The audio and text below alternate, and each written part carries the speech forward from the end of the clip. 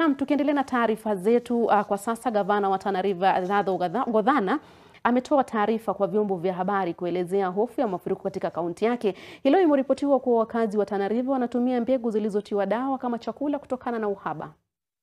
There will be a need for the national government to mobilize for more resources so that we can now be able to put in place these basic services in those areas temporarily as the program to settle them permanently then continues.